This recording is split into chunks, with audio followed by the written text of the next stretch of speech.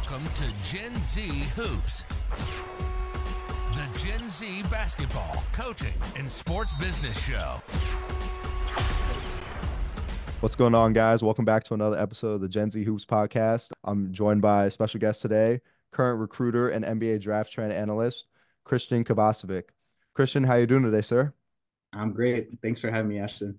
Oh, the pleasure's all mine. I'd like to kick off our little discussion here. Can you please tell us about your connection to basketball and growing up at a young age? Yeah, so obviously I loved playing basketball growing up, in the backyard, at school, stuff like that.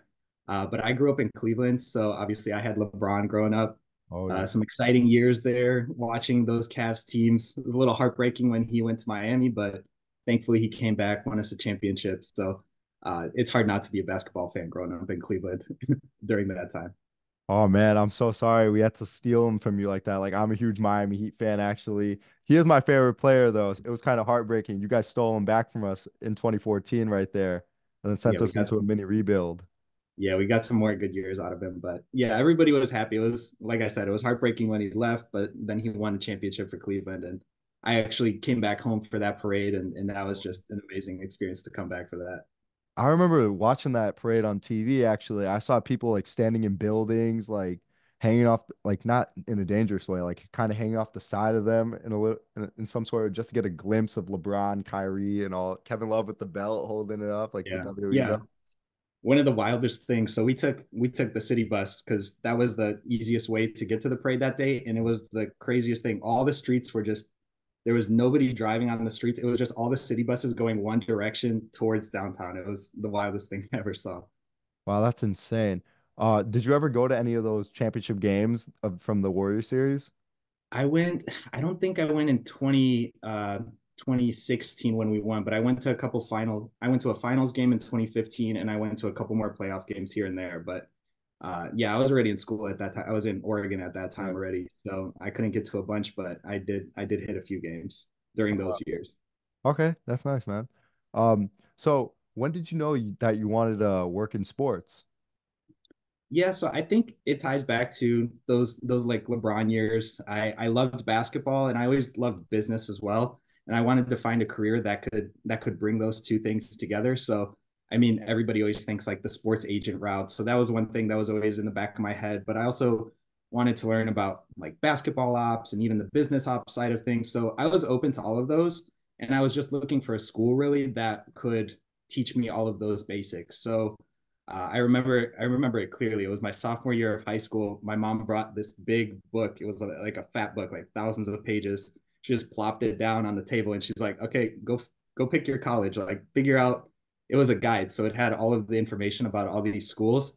And I was just so focused on like sports business, sports management, and I had narrowed it down to a few schools. So it was like Oregon, Oklahoma, South Carolina, and I went on a visit at Oregon and I did early decision there and I got in and the rest is history. So Right. Oregon has Nike up there. They have Portland Trailblazers, Portland Timbers, obviously huge athletic department there with a lot of opportunities. So after I went on my visit there, it was everything that I thought it was going to be. And that's just where I ended up picking. Yeah, I mean, I saw on your LinkedIn that you were part of clubs such as the Warsaw Sports Business Club, Warsaw Sports Analytics Club, and the Warsaw Sports Marketing Podcast. Can you give us a little insight about your roles in these clubs and like what experiences you faced? Yeah, so one of those reasons why I did pick Oregon was the Warsaw Club, and they have speakers like you wouldn't believe some of the speakers that we had. We had Ashton Eaton and his wife Brienne Eaton, so they're both Wow, Olympic medalists. They went to yep, Oregon, and they were just in our club meeting, just like we're talking right now. Like you could ask them any question and ask them that's about their insane. experiences. It was insane. We had Tinker Hatfield, who's designed like multiple pairs of Jordans and Air Maxes, like just come into our club meetings. So that was one of those reasons, just because the types of speakers that we could have. Um, Also through that club, we went on a lot of site visits. So like I mentioned, like Nike HQ, Portland Trailblazers, Portland Timbers. We went in and got like behind the scenes looks to all of their operations, how they do their day to day stuff. Walking around the Nike campus was super cool. So yeah, I've done multiple trips there. They had sports marketing agencies too. Portland is known for sports marketing agencies. So that club just gave their students so many opportunities to really have that behind the scenes look. And I felt like Oregon was one of the only places that if I picked for college that could give me something like that. So yeah, that was Warsaw Club. And then the podcast, uh, very similar again to this type of situation, reaching out to people Mhm. who are working in sports business. I was like 19, 20 years old, reaching out to people who I thought I could learn some things from. Same here. So yeah, just yeah, reaching out on LinkedIn, like, hey, I thought your experience is cool. Are you interested in joining our podcast? So just a lot of those little things. Again, resume builders. You always have to be when you're a student. You have to be thinking about all those little resume builders that can help you down the line, especially if you want to work in sports for a long time. Yeah, I totally agree. My experience like running this podcast actually, it's like kind of really opened my eyes to like so many different jobs that are in like in sports. Like I like as a kid, like you mainly think like, oh, you have to be a coach, you have to be a GM or something. But like there's so many different roles that are in each organization that like contribute to winning. Like from your experience, was there ever like that sort of eye-opening like moment for you? Yeah, I mean, just yeah, the sheer number of roles you think, yeah, you have your coaches, you have your ticket sales people Yeah. or whatever it may be. But I mean, there's like a dedicated lawyer that each team has. There's Right. sports nutritionists, there's sports psychologists, there's business analytics people. Whole So media like team. all of Yeah. those, yeah, social media that really was getting huge during that time that I was reaching out to Mhm. people too, is like that push for having a huge social media presence. So yeah, I think it's just going to keep growing. I mean, now you have sports betting, so there might be like Oh certain yeah. people working primarily just sports betting type roles. So I think it's just going to grow and grow. Sports are obviously just getting bigger and bigger each year. Yeah, I totally agree. So, in 2020, you worked as a post-grad recruiting and operations coordinator for DME Academy. How Yep. are you able to get this position, and what were the biggest challenges with this role? Yeah, so that DME role, that was after I had graduated already. But I had been there in the past as an intern. So 2017 summer, I was at DME initially, doing something very similar. So over the summer, we were recruiting kids to come to the academy for the following year. So scheduling visits with families, and then guiding tours. So when those families come in, you're answering all of their questions that they have, like, is my kid going to be in good hands? Yep. What's their exposure going to be like? What's your playing schedule like? So answering all of those questions to not only put their mind at ease that their kid is going to an academy where they're going to have a good academic experience, athletic experience, but how are you setting them up for that next Right. step? So again, long story short, I was there summer of 2017 and then came back for a full year after I had graduated. And the main reason why I came back was just keeping in touch with everybody who I had Right. worked with. Relationships are obviously huge in sports, so just making sure that even if it's 3 years later, you're keeping all of those relationships going, checking in with people, and yeah, and then you get to have a job lined up for you when you're done with school. Yeah, Um, most definitely. mm, I actually went to a boarding school up in Connecticut. It's called okay. Salisbury School. Um, my coach would always like tell me to talk on the phone with some of the new recruits coming in for our basketball team, and then I would always see him like showing new guys around and stuff like that. Um, what a story that like really like helped me resonate with what you just told me. The former basketball coach at our school, Jeff Ruskin, he would always have huge AAU teams, like full AAU teams, come down to like the school on like our Sunday, which is our day off at school over Mm, there. When he was the head coach, and the parents would always ask him those tough questions, like you said, like what's the academic schedule looking like? Where do you see my son fitting into this program? He would mm. simply tell them, like playing time isn't guaranteed, everything is earned here, everyone has to work their way up. Um, in your experience, over at DME Academy, was there ever like a moment where you had to answer those tough questions to those families and players? Yeah, and I mean, it. You always try to be fair. Luckily, that wasn't my decision for the playing time. I left that up to the head Oh coach. yeah. Not that that was my decision, but it was the head coach's decision. But I think just having that honesty and open lines of communication, always telling kids that if they put in the work, they're going to get their chance. And I Right. truly do feel like our head coach, he did give everybody a fair chance. Um, to give everybody a fair chance. If you're putting in the work, you're going to get your chance to shine. It might not be every game, but when you get called on, like you'll be ready to go, and we trust that you'll be ready to go. So another thing that you said too was just the challenges that I faced in that role. So I want to make sure that I hit on that because Yeah. this goes for any role in sports, I would say. So you have your job description that you sign up for, all the fun stuff, the Right. recruiting or coaching, whatever that may be. But whenever you work in sports, there's going to be so much more that's not in that job description that you're still going to be responsible for. And you have to be so willing to do that. It's going to be long hours. You're going to just things have to get done and somebody has to do it. And when you're the new guy coming in, that has to be your responsibility. Yeah. And if you want to grow, if truly grow in sports, you're going to have to put in your time. So that was, I would say, one of the main challenges, but I think everybody goes through it, especially everybody. If you're a GM for a sports team or your head coach for a sports team, you've put in your work and you've made your way up to that. So it's just like a rite of passage. When you're the new guy, you have to do the jobs that not everybody wants to do always. Yeah, I totally agree. Actually, when I played over in Greece, one of my coaches, Coach Nick Lagios, he's the GM of the Mexico City Capitanes now. Before, when he first started off working in the NBA, he worked for the Lakers. At that time, I remember him telling me on the bus before one of our games, he was like, "Yeah, Ash, like I only had like one shirt that they gave me. I had to like do all the work before I even stepped on the court. I had to be pumping up basketballs in the closet, making sure everything was ready to go for all the players.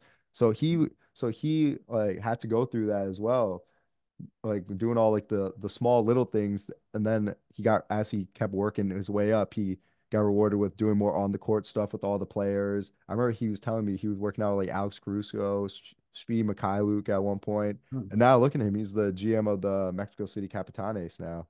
So It's insane. everybody's done it. I mean, washing jerseys after practice, making sure Yeah, everything's ready for practice the next day. I'm sure everybody's done it who's gotten to those positions. But obviously, he shows that hard work pays off in the end. yeah, I totally agree. So when you were recruiting, what made you I always ask like whoever I have come in contact with who had dealt with recruiting, what made you go after a player? Like what made a player stand out to you? I mean, a lot of it is relationships. So we had our own coaching staff, and like the CEO, the managers of DME, they all have recruiting networks. So we didn't just focus on the United States. The cool thing about Oh, that was that it was so multicultural. So we had players from like France, Spain, Finland, Latvia, Estonia, Serbia, Russia, Tunisia, Egypt. I mean, wow. I could keep going on and on. Jordan, Mexico, Central and South America. Like it was so cool. That was probably my favorite part of working there was just all the different cultures and hearing all the different languages. You walk into the dorm room for lunch or whatever, and you just hear all the languages from across That's the whole world. amazing. That was just such a cool experience.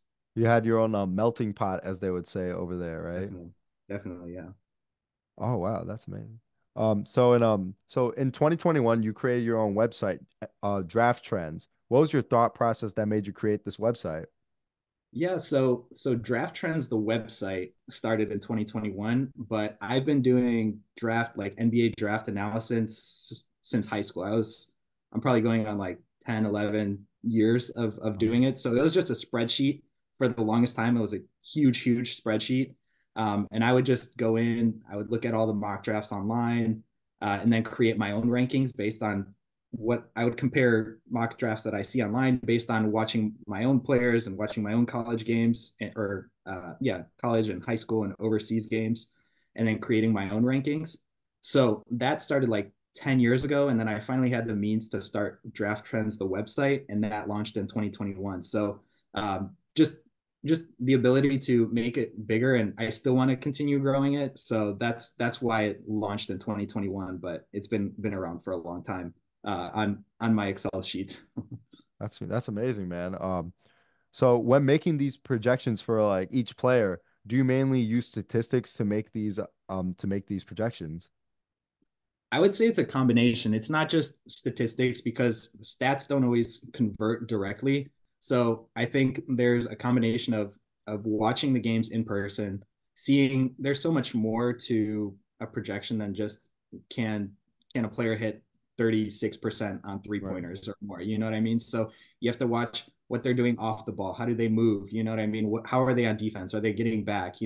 Hmm. So it's a combination, I would say, of uh, statistics and just watching the games yourself, because you can't just scout a player based on statistics alone. Yeah, I totally agree. Just out of curiosity, as I said before, I'm a huge Miami Heat fan. In last year's draft, where did you have Jaime Jaquez ranked on your website? I think he's killing it. I just want to preface all of this with saying, like, I think he's killing it this year, but I wasn't super high on him. I mean, I watched, being an Oregon fan, Yep. I saw the games UCLA versus Oregon. So I saw he was a good player, but to be honest, I didn't think he was going to be as good in the NBA as he is showing right now. So I think I had him somewhere in the second, Oh, probably mid wow. to late second. Yeah, I didn't have him as high as a lot of people did, but obviously he's proven me wrong right now. Also, I know in 20 back, let's take it back to like 2017, right? With that Yeah, Lonzo Ball, Jason Tatum draft. You know how everyone that year, I recall hearing everyone saying that Kyle Kuzma was like such like a steal of that draft. Was he in your first round? Do you remember at all? I honestly don't think I had him in my first round, but 2017, out of all my years doing the mock drafts and projections and stuff like that, I would say 2017 was probably my most successful, because I had, out of those first six picks, I had it completely like nailed for those first six picks. I think it was Right. Fultz, Lonzo, Lonzo. Tatum, Josh Jackson, Yep. De'Aaron Fox, and then Jonathan Isaac. And I Right. had all those six like dead on going to That's all of those amazing. teams. Yeah, and then what happened? Oh, it was Minnesota traded their pick to Chicago, and then Yep. they picked Larry Markkinen, and then that just threw off the whole rest of my Oh sheet, man. because it's hard to predict trades. But I remember specifically that 2017 draft. I was like going so well, and then that trade just threw everything. I still can't believe the Celtics had the number one pick of that draft and then they traded down to the third pick and still got the player they wanted. Yeah, I think they knew he was going to be available, because they knew how high the Sixers were on Fultz. And then Lonzo to the Lakers. That was like the Yeah, only team he worked out for that summer, I remember. right, right. But yeah, I mean, Tatum was my favorite player in that draft. So when I do these projections, I do one sheet where I predict how the draft is actually going to go, and then I have my own big board where it's Okay. like my actual favorite player. So even though Tatum was my favorite player, I didn't think the Sixers were going to draft him, so that's why I had him going third Right. to the Celtics. But yeah, that's why I have two lists whenever I'm making the projections. Like if I was the GM or the decision maker, where would I pick them, and then how I actually think the draft is going to go. Man, it's great to like actually finally like talk to someone who actually like is like an analyst for these types of trends. Like if anything, I usually just like play the GM mode in 2K like since I was really little and then see the whole mock draft, see where my franchise falls in the lottery and then let the game do it for me. But like to Yeah. hear the different like motives behind this whole process, it's really interesting. Yeah, I don't know if I mentioned it earlier when you asked me how I got into basketball and how I wanted to start working in this, but I was definitely a my GM nerd too. So Let's I don't even go. want to know how many hundreds of hours I logged into that. I don't want to look at my like Xbox hours log of 2K over the years. Which 2K did you start at? Like really playing a lot. Yeah, It wasn't the first time I ever played 2K, but probably like 2K10, I would say, was the one that I played, the that I probably Kobe logged edition like a cover. hundred hours at least into. Yeah, I like as I'm getting older now, it's like insane to see like how much like I look on my like PlayStation, how like little I play each file like on the games. Like now I think yeah, 2K24 I like barely touch my PlayStation anymore. Yeah. I See. just don't have time anymore. It Yeah, was like same. when I had the time, I was logging those hours, but yeah, it's when you grow up, you don't have as much free time for 2K anymore. Yeah, exactly. I remember like logging on like selecting the Knicks because like trading because I want like the New York to finally get a championship one day since I'm from New York. But Mhm. I remember logging on as the Knicks and then like trading everybody somehow getting like LeBron and like creating a whole super team on that Yeah. on, That on was the me with I think it should have been probably 2K11, right? When LeBron left, and then you just start with the Cavs with like Luke Mo Harrington Williams. and Stemi Erden and Mo Williams, and you just Yeah. have to trade everybody for whatever draft you can get, and then sign some free agents and hopefully rebuild after 10 years. Yeah, I know, right? That it's insane. So back to like your website of NBA draft trends. What do you think is your favorite part of like running this website and continuously doing all these mock drafts year after year? Yeah, I would say the biggest thing for me right now is just I see so much potential with it still, but going back to I have my own career now, working in staffing, and I just don't have enough time as much as I'd like to dedicate to it. So, I mean, I would be so open to if somebody's interested in helping me with this type of thing, if this is the path that somebody wants to go in their career, I encourage somebody to reach out to me on LinkedIn, and if you're big into Excel or data analysis and have those types of tools, like predictive modeling, anything like that, I highly recommend that any of your listeners reach out to me because I see so much potential for this. I brought this to a certain level, but I think the possibilities are endless with this, and this would be a great resume builder or just something that somebody can put in their work experience when they do go look for that NBA job, something that's tangible that they can bring to that interview with an NBA team and show them like, look, this is what I've worked on the past few years. And I think it's really transferable to a job with your team, you know. Yeah, I totally agree. I wish you luck in the future on that project of yours. Um, Thanks. so you're currently the senior recruiter for Robert Half. Can you explain a little bit about like what Robert Half is and what the position entails? Yeah, so after my time with DME, I had the opportunity to move to recruiting, not on the sports side of things, but Right. recruiting on the staffing side of things. So what Robert Half is a staffing agency. My current role, I find people jobs who are app and web developers. So people who design like Facebook or people who design for Google, like jobs like that. And yeah, so when I was switching careers, there was actually a lot of transferable skills. So when I was working for DME, we were trying to find the right college fit for our players. So Right. you determine what academic level are your players? Are they 4.0 students or not 4.0 students? And then you match that with their are they a high wait, I'll replay. No, you Then got then you find what academic and athletic level they are. right. So are they a 4.0 student or not quite a 4.0 student? Athletically, are they a high major? Are they a JUCO candidate? Are they a D3 candidate? And then you take all of that and then you match that to the schools that are good fits for them. So the way that that's transferable into my current job is when I find a candidate, I identify what those top skills there are for them. I identify what those top skills are for them. So, what are they the best at? How many years of experience do they have? And then what are those industries that they're really interested in? And then you find a client that matches that skill set with what the client needs. So very similar. You have athletes and their desires, and then you have a college coach and their needs, and you match those. And it's very similar to what I do today. That's great, man.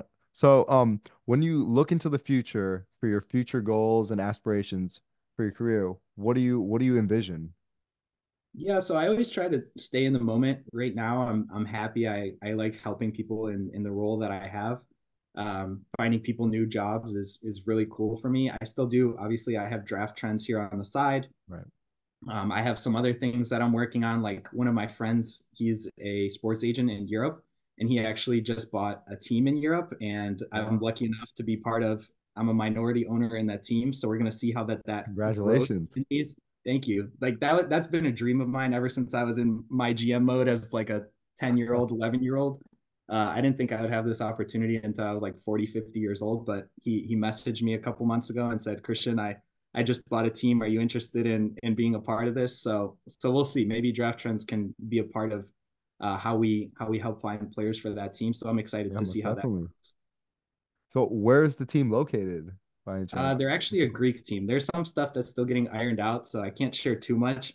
Okay. But it's a team in Greece, and they've won the championship before. They've won the Greek championship in the past. So we're trying to bring them back up to those heights right now. Oh man, as I mentioned before, I actually went over to Greece when I was in high school with this organization called Super League Athletic Academy, and Mhm. that's where I met my mentor John Hartofilis, and like our whole coaching staff was like NBA coaches and a GM Nick Lagios, he was our one of our coaches as well. phenomenal basketball that's played over there. Don't you Yeah. agree? Yeah, I think a lot of people don't understand the level of skill that there is overseas until they've actually either gone to a game in Europe, or not just Europe, it can be anywhere overseas. But once people actually see that atmosphere and how passionate the fans are over there, or players, the players that might not have worked out in the NBA or G League, and then they get the chance to play in Europe and they realize how competitive it is. I mean, yeah, any of those European leagues, they're pretty strong still. Like Spain, Spain, you have the Euro League, Greece, all of those teams, they're still really good. So I think people just need to experience that firsthand for them to really respect it and see how strong of basketball is being played over there. My first experience in one of those professional arenas over in Greece was when I was in my first time on that trip with Super League. I remember we Mhm. went to watch Panathinaikos play, and Thanasi Antetokounmpo was playing over there at the time. Mhm. I remember like there were like fans that were like throwing smoke bombs in the arena, like cursing out the like the opposing team in Greek. They were like burning the other team's flag, I remember. They're passionate. That's passion Yeah, right there. that is passion. It was nothing I would have ever thought of, like prior to being like coming from the United States and then witnessing that. Insane. Like I remember we looked up like in the sky, we saw like a huge mushroom over the Hey, arena because their arenas are like opened up at the top. It's like our football stadiums are here, like a MetLife Stadium or something like yeah, that, yeah. and they're huge. Like I was like, man, you would never see anything like this at Madison Square Garden or anything like that. Right. Yeah, I think they need to, for safety purposes, they need to be opened up just because of, like you said, the flares that are going off, or smoke bombs that they have. Yeah. It's just wild. But yeah, I'm actually planning on going to Europe in April, hopefully Okay. around playoff time, and then getting to watch the team in the playoffs. So I'm excited about that trip coming up. Well, I wish you safe travels, and Christian, thank you so much for being on the show today. I wish you luck with the rest of with owning the team and continuing your work on your website, NBA Draft Trends. Yeah, yeah, I appreciate it. Thanks so much for having me, Ashton. Thanks for listening to Gen Z Hoops. Make sure to follow, like, and subscribe on Instagram, LinkedIn, and all major social media platforms at Gen Z Hoops. You can tune in and subscribe on Apple Podcasts, Spotify, YouTube, and every other podcast platform on the planet. Get ready for the next episode.